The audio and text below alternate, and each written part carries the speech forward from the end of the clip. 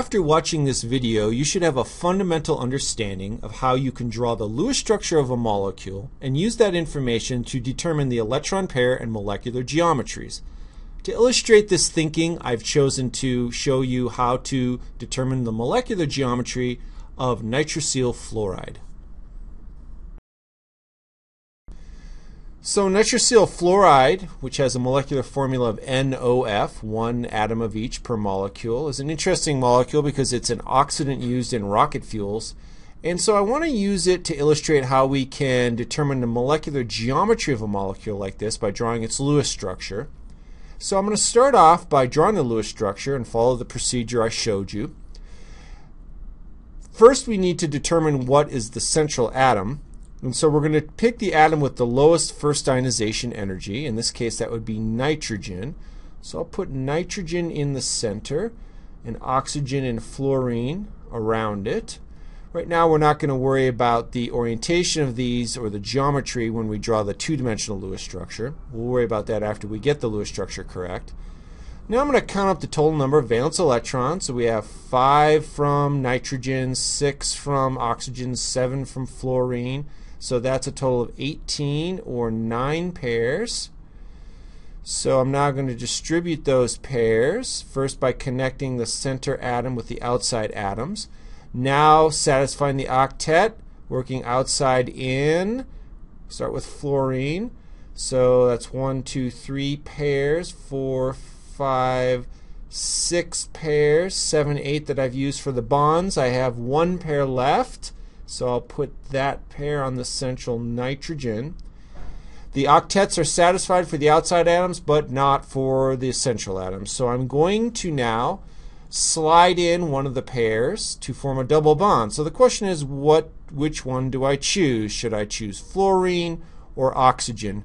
And to make this decision, I'm going to go with the one that follows the common bonding modality of 2 bonds and 2 lone pairs, and that happens to be oxygen. So based on common bonding modality, I'm going to move in that lone pair, and I'll redraw this now with a double bond here. And there is my Lewis structure for NOF.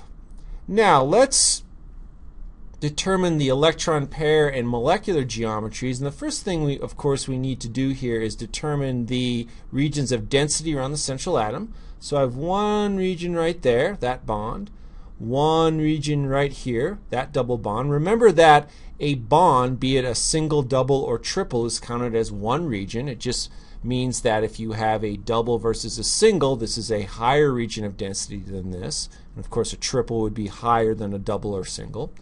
Then we also have a region here, so we have a total of 3 regions, 1, 2, 3. We know that the electron pair geometry associated with 3 regions of density is trigonal planar. And we know that for the trigonal planar geometry, the bond angle is around 120.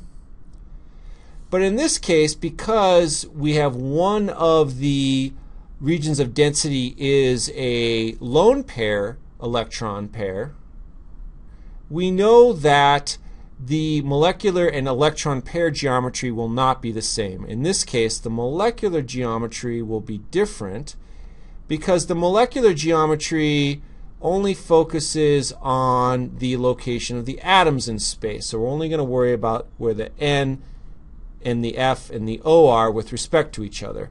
So considering that, we know that the molecular geometry in this case is bent, and that this angle here between the F, N, and O is going to be less than 120 because the lone pair has a stronger repulsive force than the bonding pairs, pinching that angle down. Now, to illustrate this a little bit more, I'm going to redraw this structure.